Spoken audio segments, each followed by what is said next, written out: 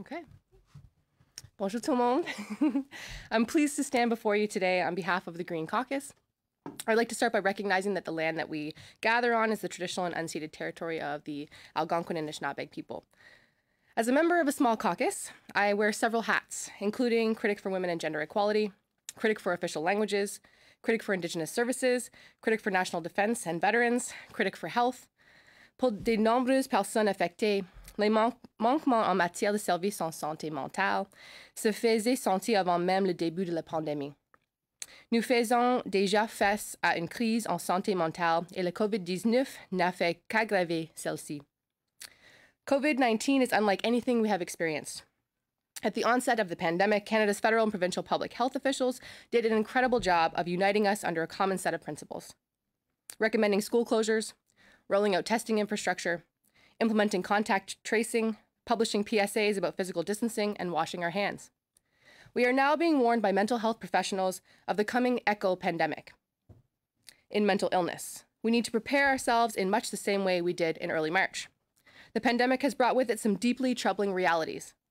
Le niveau d'anxiété que les gens éprouvent l'idée de contracter le virus, the wave of unemployment and the ensuing housing insecurity, the loss of community services that were helping people make ends meet for those who were already facing income and housing insecurity, the cost of social isolation on human beings that are meant to be connected, le deuil que les gens vivent pour avoir perdu un proche en raison du virus ou pour avoir manqué la célébration des moments importants avec les personnes qui leur sont chères en raison des mesures de protection de la santé publique.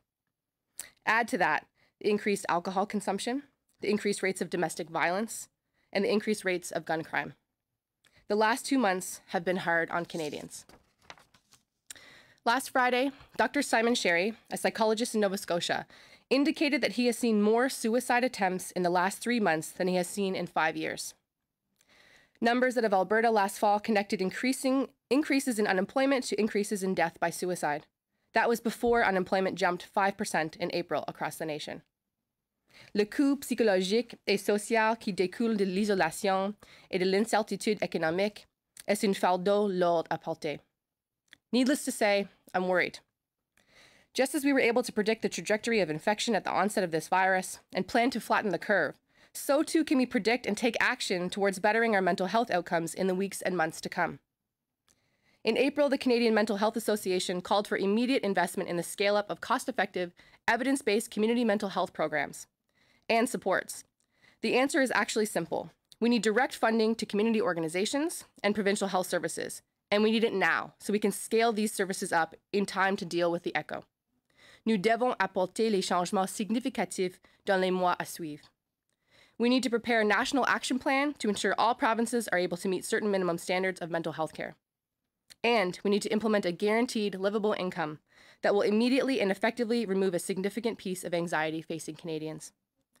I'm happy to take questions on any other topic, but je suis prête à répondre à vos questions. Nous allons maintenant passer à la période de questions. Nous rappelons aux journalistes une question de suivi. We'll now go to question period. We remind a reporter to keep it one question, one follow-up. Operator, do we have any question?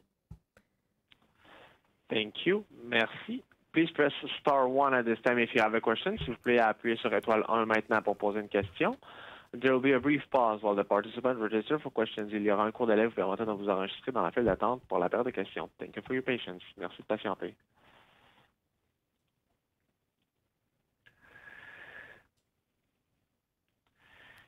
Once again, please press star 1 on your telephone keypad if you have a question.